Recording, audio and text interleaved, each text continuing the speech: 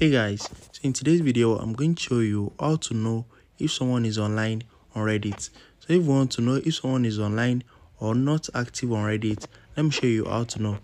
So once you open your Reddit, head over to chat right here and you're going to see your chat. So if someone is online, you're going to see this green dot on their profile. So you're going to see this green dot. If it is not showing, click on the chat and you need to click on their name at the top. So I'm just using this boat as an example, but once you see this green dot, that means the person is online. So if the person is not online, you're going to see something like this. So you're going to see this gray dot, which means they are not online. So if someone is online and you send them a message, but you do not know maybe they have sent the message, this online doesn't mean that they have seen your message. So they might be online and not see your message. So maybe they have not checked the message, or the message has gone down and they have not checked it. So this green dot doesn't mean that the person have seen your message.